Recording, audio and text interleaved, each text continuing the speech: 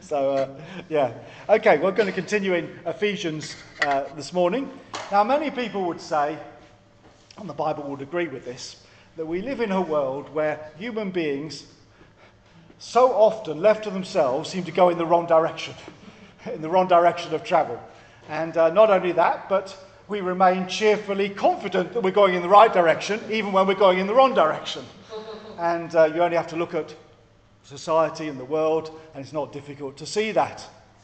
I remember I had a friend at university, and she was telling me one day that her and her husband had gone on holiday, and she knew her husband was really tired. He'd just come off a night shift.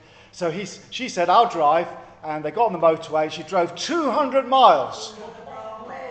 And she was feeling really pleased with herself. She said, "Oh, my husband will be so pleased. I've really bitten off a huge chunk of the journey, 200 miles. And when he woke up, you can guess what happened. She'd gone 200 miles south when they were due to go 200 miles north. So they now had to do another 200 miles just to get back to the starting place. So, in the wrong direction. And well, we're going to look at Paul's letter to the Ephesians, and the passage today starts with people going in the wrong direction. Written from prison to this thriving church of believers who'd been really deeply impacted by the gospel and had been reaching out to the surrounding areas, planting churches in nearby towns of what is now southwest Turkey. There's the thing about the wrong way, by the way. And he starts off this section reminding them and telling them to remember the direction they had been travelling in and what a change had taken place in their lives because of the gospel of Jesus Christ that had been preached to them. They'd been going in one direction completely and confidently, but wrongly. And now God had intervened. So we're going to read Ephesians 2 and verses 1 to 10. So, let me read these. It's on the screen if you want to follow it. I'm reading from the ESV. "And you were dead in the trespasses and sins in which you once walked, following the course of this world, following the prince of the power of the air, the spirit that is now at work in the sons of disobedience, among whom we all once lived in the passions of our flesh, carrying out the desires of the body and the mind, and were by nature children of wrath, like the rest of mankind.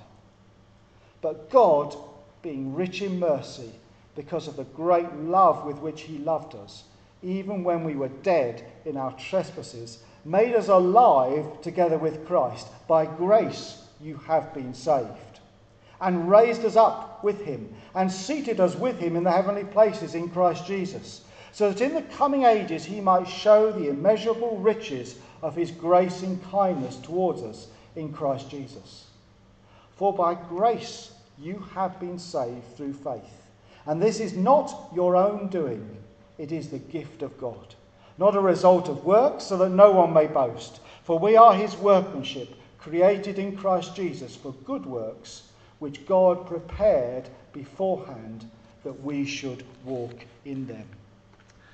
Father, I just ask as we come to your word that you will speak to us, Lord, as we meditate on this, hear your word preached. God, will you speak to our hearts and, Lord, set on our hearts on fire again, Lord, with zeal and fervour for you, Lord. Lord, we ask in your name. Amen. Well, we've looked at, in the past, we've looked at new identity in Ephesians 1 and the new treasure that we have in Ephesians 1. And today we're looking at, if you remember, Paul prayed that wonderful prayer in Ephesians 1, and he prayed that we would know him more. We know Jesus, don't we? Many of us here know Jesus, but the prayer is that we would know him more. And our hearts and minds would be enlightened and be filled with the power of the Holy Spirit.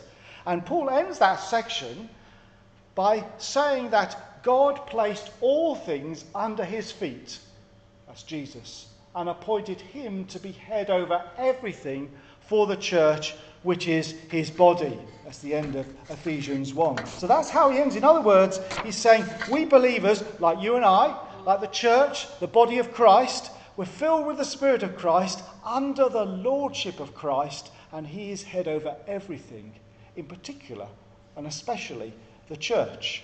And then he starts our passage with, as for you, you were dead in your transgressions and sins. Which is a real sort of gear change, isn't it? It's like, another gear. As for you lot, you were dead in your transgressions and sins. So we of course have to ask the question, well, why is he saying this? Why is he writing like that? Well, I think there are two main reasons. Firstly, because we so easily fail to realise how dead we were. And how we were going in the wrong direction. And how sometimes we do go in the wrong direction. We fail to realise the seriousness and consequences of our life. And what it means to be without Christ. It's a really serious thing, Paul is saying. And secondly, we fail to grasp how glorious and amazing our salvation is. That's why he's writing like this. You could ask the question, why is our experience of salvation at times, and for some, such a sort of matter-of-fact thing? Why are we sometimes so lacking in fervour and zeal? Why is prayer so low on our agenda? Why is concern for the lost so casual? Why is worship and singing to God so half-hearted at times? It's partly because we haven't realised the depths of sin and hopelessness and evil that we've been saved from, and the glorious heights of eternal salvation that we've been saved to. We've been saved from, and we've been saved to. Yeah. From something that was absolutely desperate to something that is absolutely glorious. And that's what we're going to look at in this passage and what Paul writes about. And firstly, we need to remember where we have come from, Paul says. You know, there's a phrase that many of you will have heard, God helps those who help themselves. You know that phrase? Yeah. Well, it's not from the Bible. It's ungodly. It's really from Greek thought and philosophy. The Bible's teaching is actually the opposite. God helps those who can't help themselves and know it. Yeah. God helps those who can't help themselves and know it. God helps the lost, the hopeless, the poor, the lonely, the sick, and the dead. And the first thing we need to remember is that before we were Christians, before we were believers, before we were followers of Jesus, we were dead. Clearly, Paul means spiritually dead, because he writes that we were dead in trespasses and sins in which we walked. So it's almost like we're like walking dead, or the living dead. That's how we were before we were Christians. The Bible describes it like that. Very black and white. It doesn't say we were almost dead, or even desperately ill, or even asleep, or drowning, or even it's like you were dead, but dead. That's what the Bible says. All of us, before the power of God in the gospel comes to us, we are dead in our sins. What does this mean to be dead spiritually? Well, the opposite, of course, is to be alive, and to have life. And the Bible defines life for us. Jesus specifically defined life for us like this in John 17. Now this is eternal life, to know you, the only true God, and Jesus Christ. So to be alive is to know God and know Jesus Christ. That is to be alive. So if eternal life is to know God and Jesus Christ, eternal death is to be ignorant of God and not to know God and not to know Jesus Christ. And being dead to God, we're at the mercy of this ungodly world, with its whims and fancies and fashions and habits and lusts and desires and personality and celebrity cults and systems and everything that's going. We're at the mercy of all that if we're not alive to God. How quickly we get hooked onto the latest fad or way of thinking, don't we? How quickly we move towards just thinking the way the world thinks. We get sucked in. And without Christ, there's nothing we seem to be able to do about it. The forces of this world seem to pull us in the wrong direction, seem to grip us and take us down paths that we don't even realise are leading in the wrong direction. And we follow the way. Somebody once said about alcoholics, no one sets out to be an alcoholic. But they get trapped. And they go down a way. No one sets out to constantly lose their temper. But they're trapped. No one sets out to do all sorts of things. But actually there's a pull in that direction. There's a pull in that direction from our own nature, from the devil, from the world. There's a pull in that direction. Just look around and listen to the news. Riots, violence, sexual abuse, corruption, lying, greed. It's all there. Without Christ, we are lost and hopeless and dead. And we do well to remember that. Then the picture that Paul paints gets even worse. Because he wants us to remember how we were powerless and desperate and by nature objects or under God's wrath. Wow. Now, people often think of God's wrath, his anger, in terms of sinful human anger, sort of lashing out in temper. But God's wrath is always holy and pure and is still consistent with being love. So much so that he's disgusted with sin and does not tolerate it. God knows that sin is bad for us. We sometimes doubt that. We sometimes enjoy sin a bit too much. But actually, God knows it's bad for us and for this world, and out of his love, he does not tolerate it. He knows what's good for us, and he knows what's bad for us. Thank you, guys. By nature, we follow sinful desires and thoughts. In fact, Pete was preaching about this last week when he was preaching on David and Bathsheba. You know, David did not set out to commit adultery. He did not set out to lie to God and to the prophets and to everybody else. He did not set out to murder. But that's where he ended up. He was caught. He was caught and he started down a track that he didn't intend to. And he was confident in that. He was king. He thought, I've got the right to. I can do this. I have the right. I am King David. Look what I've achieved. I can do this, I can do that. Nobody can question me. Actually, somebody did question him in the end. God, well, a prophet of God first. And he was confident in that. And we find within ourselves all sorts of desires and lusts and ambitions that are deeply damaging to ourselves or others and offensive to a holy God. You know, it's become very popular to argue that the desires and ambitions that people find deep within themselves must obviously be God-given and therefore should be followed and approved, particularly in discussions about sexual morality. So people will say, well, this is how God made me, so this is how I should live. But that just doesn't work. And so obviously flawed. Think about it. There are many people with deep desires that both deep desires and ambitions and feelings that most definitely need to be kept in check and discouraged. Highly aggressive people, rapists, child abusers, dishonest people, cruel people, controlling, dictatorial, disrespectful, prejudiced people, all with strong desires and ambitions. But we don't say they should just be allowed to follow their desires and leanings. In fact, in many cases, we have strong laws to keep in check and punish people who behave in such ways, and quite rightly so. Yeah. So just because people find desires and ambitions within themselves doesn't necessarily mean that those desires are to be followed and acted on. In particular, some of you know where I'm going. There is a God-given way to express our humanity as male and female, and a God-given way to express our sexuality between men and women in the context of marriage between a man and a woman. Yeah. That is God-given. Other things are harmful. Other things are harmful. And just because the desires and the ambitions are there doesn't make them automatically okay. So left to ourselves without Christ, we find we are in a desperate, hopeless and powerless situation, spiritually dead, trapped by the ways of the world and the devil, and following our sinful cravings and nature, and under the wrath of God. It's a reality we have to face up to and be clear about. It's our starting place in our relationship with God.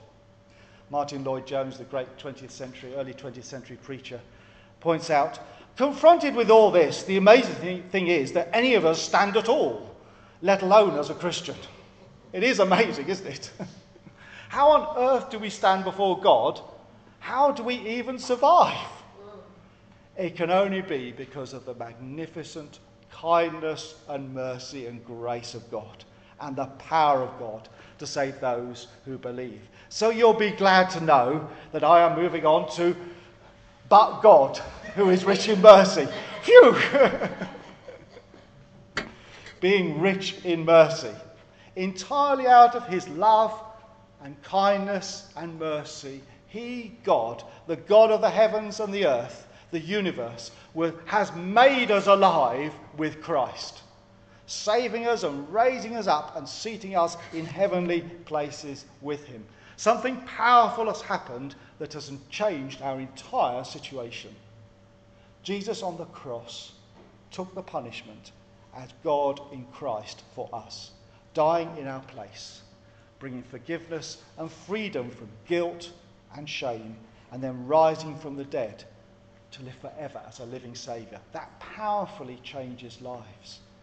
I remember when we were in China, we were teaching English at a middle school, huge classes of 60 odd in the class, and Sue was teaching one class, I was teaching another class, and we weren't allowed to preach at all, but we were allowed to tell stories about our English customs. So when it came to Easter, we would tell the Easter story to the class. And Sue was teaching one time, and she was telling the story of Easter and the cross and the resurrection.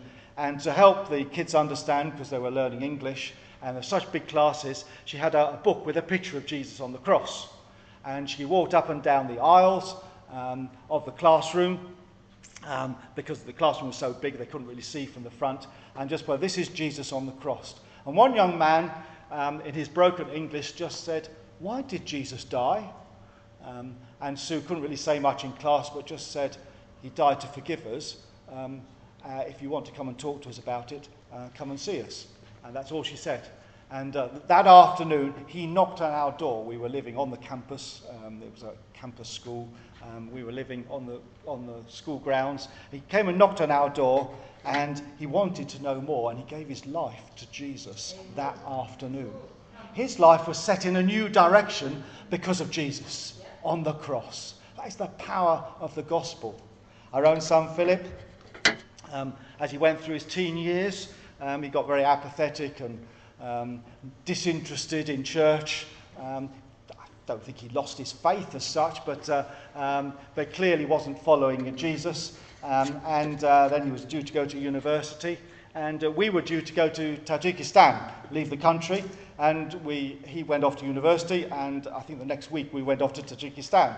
So that was a big thing in our hearts to leave him, and we just had to commit him into the care of God, not really knowing which direction he would choose with all the options and all the choices at university. Where was he going to end up, really?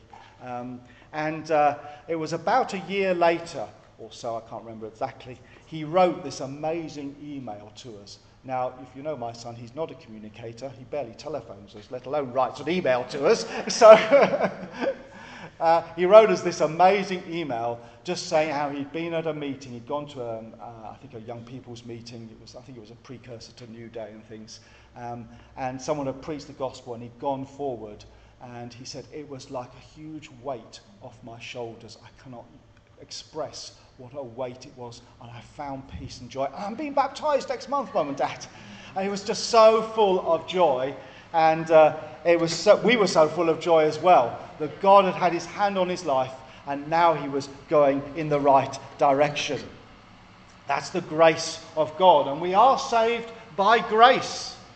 That's how it happens. His undeserving favour.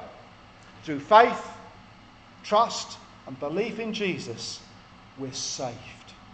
We're joined with Christ in his death, his resurrection, and his ascension to heaven. Brought to life from death, remember. Not deserved, not earned, but a gift. I can remember so clearly it's the first time I remember clearly hearing the gospel. I was at school. I was 17 years old. And although I'd been brought up with some church background, it had never made an impact. It wasn't an evangelical church. It was what it was. A Christian friend of mine had invited two people from his church. It was the church in Biggin Hill that I was later to join, to come and sing and share the gospel. And my friend invited me to go along. And I can remember so clearly Dave and Jeff Gillard. Dave sang and Jeff preached, and he preached from Romans 6:23, for the wages of sin is death, but the gift of God is eternal life in Christ Jesus our Lord. And he made this distinction between wages that you have to work for. And if you work well, if you do your week's work, you're going to get the wage at the end of it. If you don't work, if you didn't turn up for no particular reason, you wouldn't get your wage. But the gift of eternal life that is not dependent on our work, but is a gift. And it was the first time the gospel began to ring in my heart. It was a little while later that I became a Christian. But it was that seed was sown. Wow, this is a gift. This is something different. This is something dramatic. Some of you may know the stories of James Herriot, the Yorkshire vet, and the TV series, All Creatures Great and Small. Does that ring any bells with some people? Yeah, it's a bit of an old one now. And one anecdote that is told there is of a time when James was taking his wife out for a celebratory meal in a small local restaurant.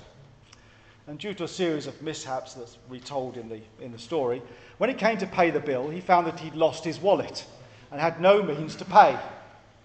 However, to his complete astonishment, the waiter told him that the bill had already been paid entirely by his senior partner at the veterinary practice, whom James thought was really a bit of a grumpy old man, basically. But this partner knew that they were going out and had paid for James's restaurant bill in entirety, and said it was to be charged to his account as a gift. And in a very small way, that's like the gift of the grace of God to us. Perhaps we should even add that with God, a bottle of champagne is provided as well, along with a live band to entertain. Because we're brought into such wonderful, abundant life. That's the amazing grace and favour of God to us. Everything paid, and a rich inheritance of being a son in God's family to boot. That's amazing, isn't it? Our salvation is not from ourselves. It's a gift of God. Even our faith is given by God.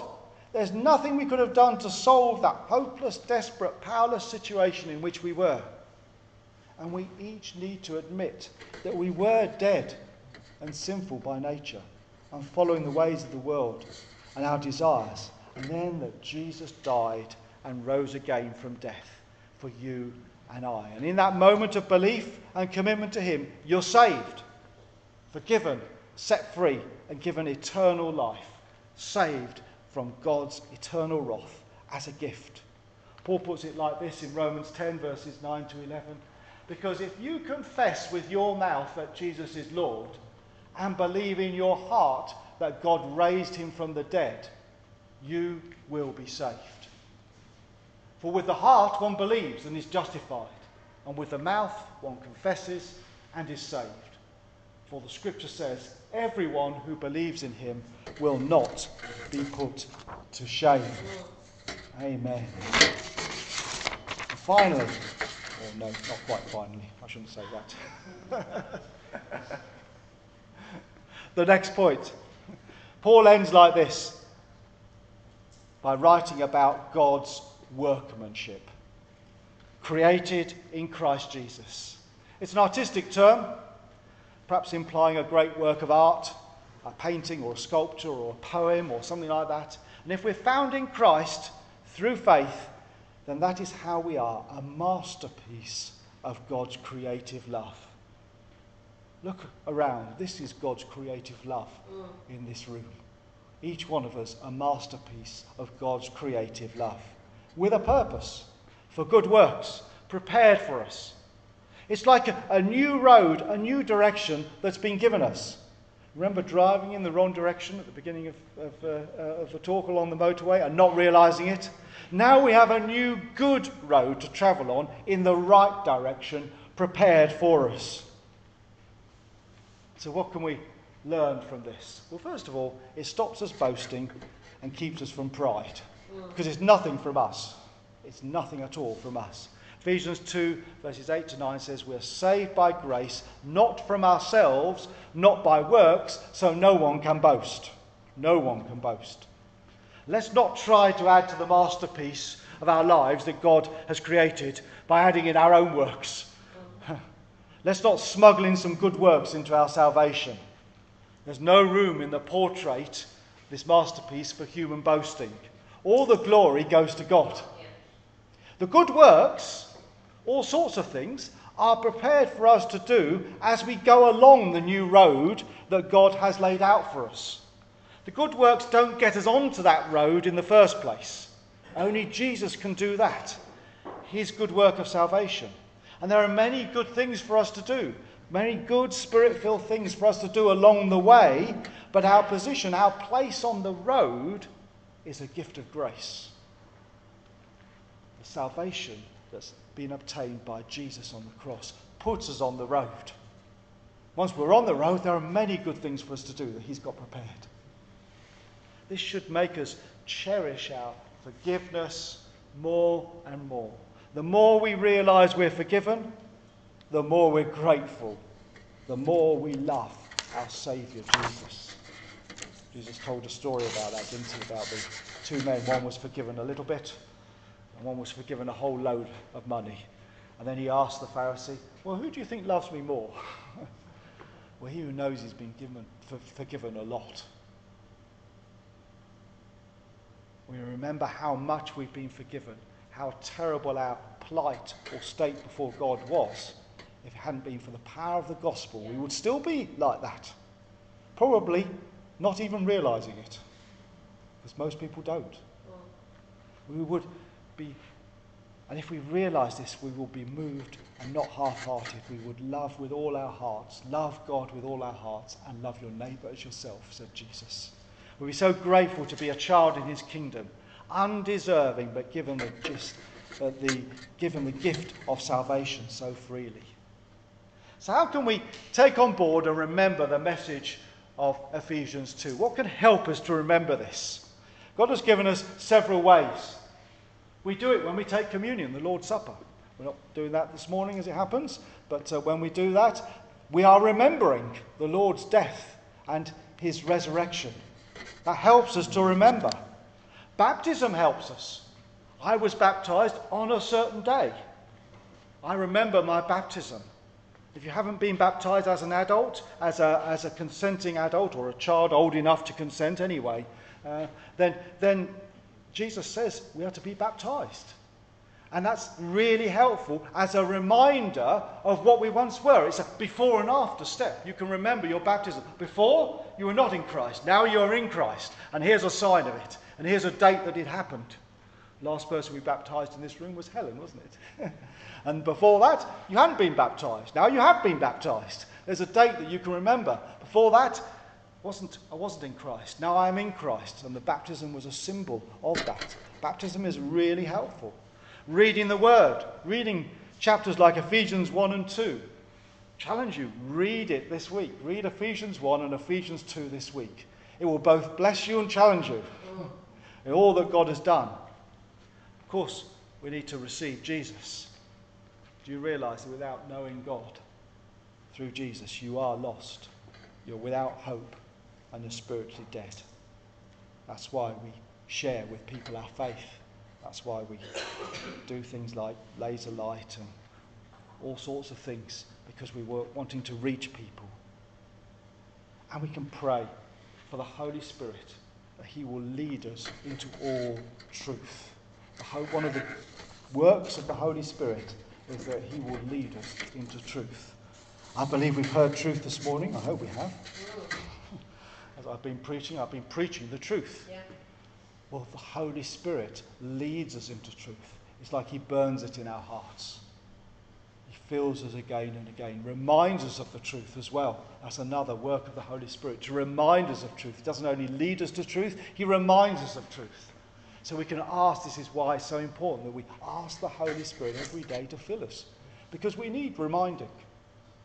Who forgets these sort of things sometimes? You just amble through life and you forget where you've come from. You forget what great salvation you've got now. Hallelujah. Well, we need the Holy Spirit to remind us and to lead us into all truth. So I'm going to finish. It'd be great, Matt, if we could come back to worship.